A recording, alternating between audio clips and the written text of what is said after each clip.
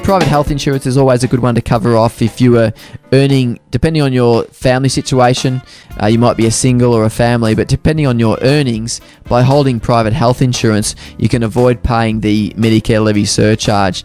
So at the for families, if you're in the $180,000 to $210,000 bracket, tier 1 bracket, you'll avoid the 1% surcharge by having private health insurance.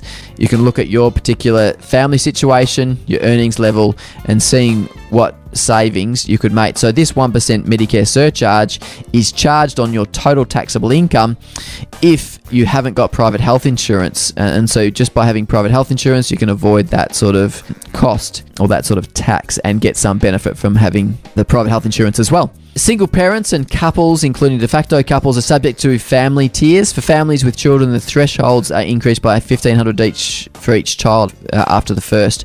So these thresholds do increase by the more children that you do have.